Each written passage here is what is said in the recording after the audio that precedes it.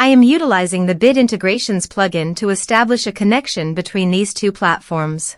Let's go to Bid Integration Dashboard. Now click Create Integration. Now search and select Trigger, which is Elementor Form. Select a form. Click on Next.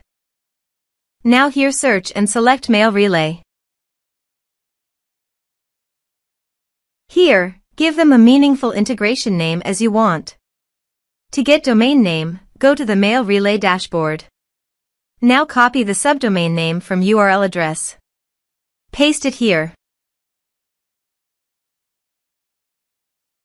To get API token, click on Mailrelay API token. Click on Add to create your first API key. Select the user and click Create API key. Now copy the token key. Paste it here.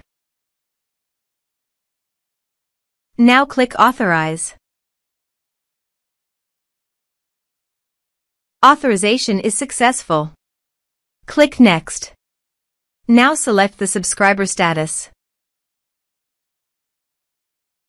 Now map the field.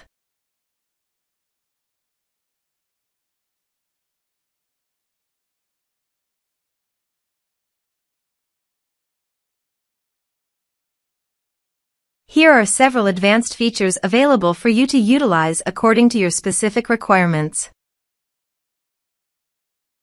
Here is the conditional logic. You can use it if you want. If the condition matches, then the data you will send to Mailrelay. Click Next. Now save the integration. Let's submit a form.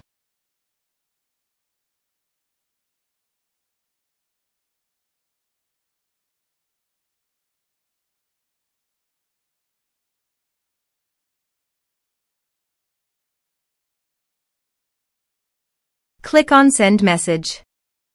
Form submitted successfully. Now go to Mailrelay page and click Subscribers. Here is the data that came into Mailrelay through the integration. Thanks for watching.